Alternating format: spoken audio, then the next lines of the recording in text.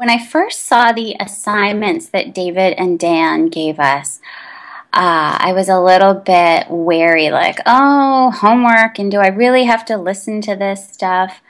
But I'm so glad I did, because it familiarized me with ACX, what profiles look like, what a successful profile looks like versus one from somebody who really didn't know what they were doing and are probably not going to get a lot of views or interest.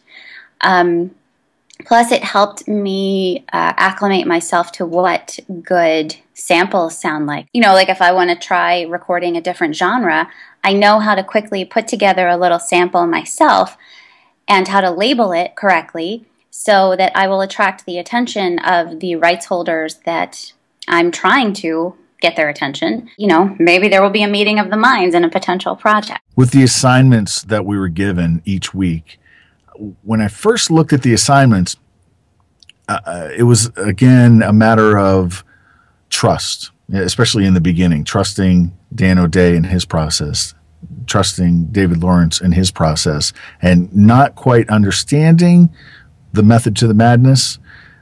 However, following it to a T and following what the assignments were, it amazes me still now, after the class is done and going back and thinking, oh, I remember this and I remember that from the assignments, to look at them and go, it was so methodical and in a very, very efficient way. What they gave us in the assignments each week was spot on. And we came out of each week knowing exactly and getting out of it exactly what they were hoping we'd get out of it. That is, as long as you put in the work to it, as long as you're given the work, you're given the outline. They tell you right off the beginning, they're not gonna, you don't have to send it to them. It's up to you to do it. However, what you put into it is what you get out of it. We were given assignments at the beginning of each week, and then we had the week to work on them and bring them back to the class.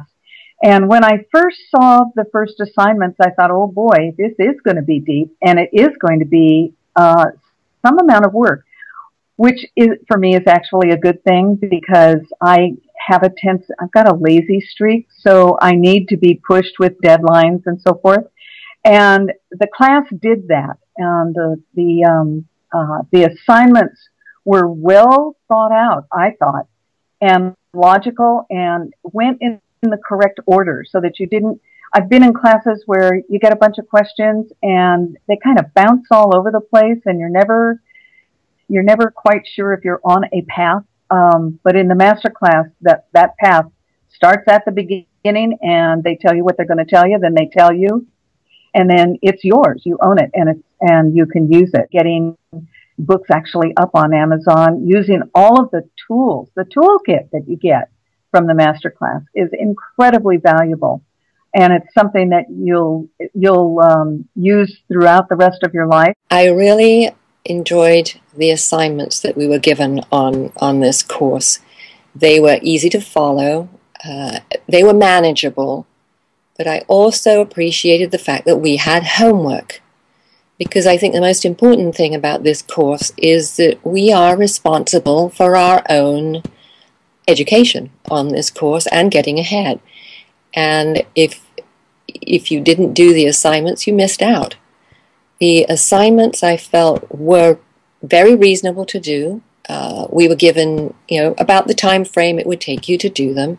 And honestly, that really worked out. I thought the assignments I really, really appreciated having, because that meant that when it came to the Q&A a couple of days later, I could relate to what others were telling about their assignments, and also I felt, whoa, yes, I really do understand how I progressed through this. Dan and David gave us assignments. One of the assignments was to check out genres that I might not normally be interested in and listen to some people's recordings of it for their site on ACX. And I was like, well, I'm never going to do this kind of a book, so why would I even bother listening?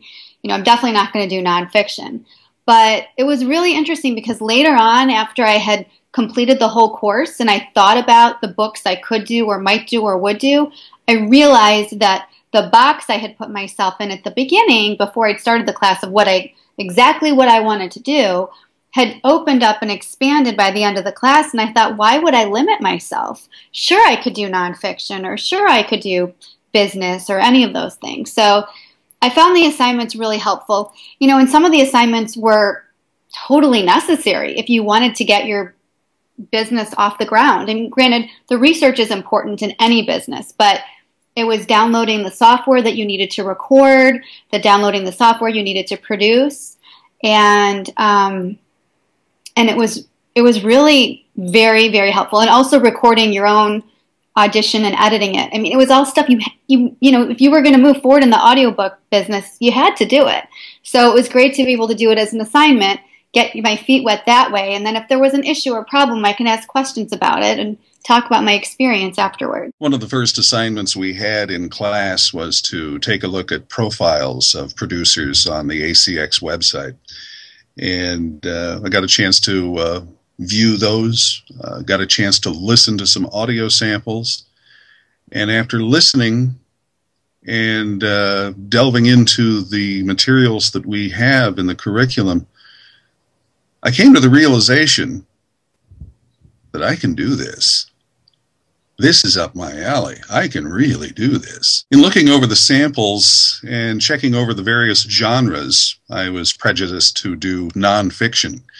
But one of our assignments was to take a look at fiction. As a matter of practice, I don't normally do character voices when I narrate, but I do have enough variance so that you can tell the characters apart. That's what I learned in trying to work in an area that I hadn't thought of working in. I think one of the most surprising aspects of the class could be that I can do material that I never entertained thoughts of doing. Going into the world of fiction, perhaps even into romance.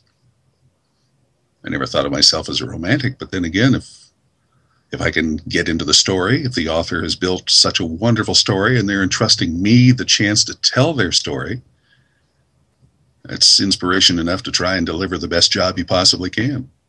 I'd like to take a shot at a romantic novel.